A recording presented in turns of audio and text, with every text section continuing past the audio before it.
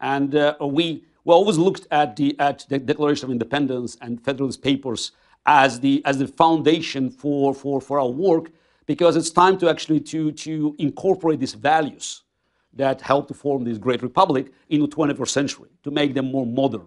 So our working title for the book, which of course was rejected by the publisher, was Federalist Papers 2.0. So we said that we were fighting for life and liberty and the pursuit of sanity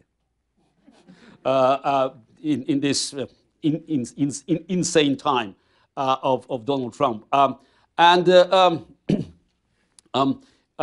The book is it's the first project of the organization, and there's 30 essays there, again written by people from both sides, and it's divided in three sections: principles, threats, and solutions. Not that we know all the answers, but it's very important that we actually start this debate, and we want to show that there is an alternative to extremes on one side or another.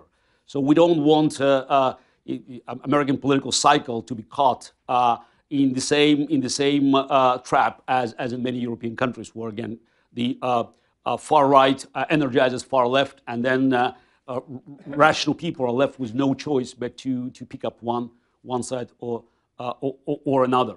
And it's this tide cannot be reversed unless America recovers its global leadership. First of all, on moral values.